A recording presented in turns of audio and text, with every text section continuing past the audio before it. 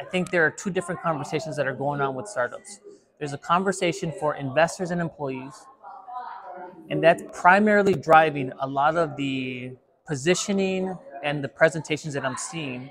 And then they're taking that and they're forking that and they're saying, oh, this is how we're going to talk to our customers about it.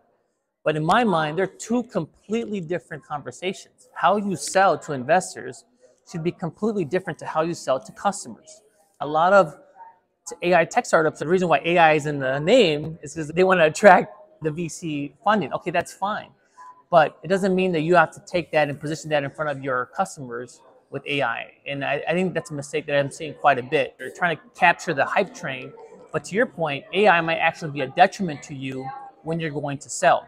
So I would actually reframe that and say, does your customer even need to know that it's powered by a large language model at all? I don't think so. I think that as you're selling AI, you should think about how a movie producer thinks about incorporating sound into their final movie. A great movie has an amazing soundtrack, but when you're in the movie, you're not thinking about that soundtrack. You're not selling the movie on the soundtrack. Oh, come see Braveheart. It has an amazing soundtrack. Nobody cares about that.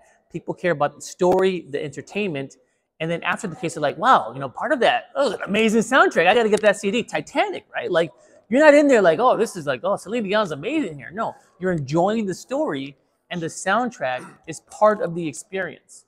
I think that many companies can benefit from that framework. You want to sell a great experience to your customer.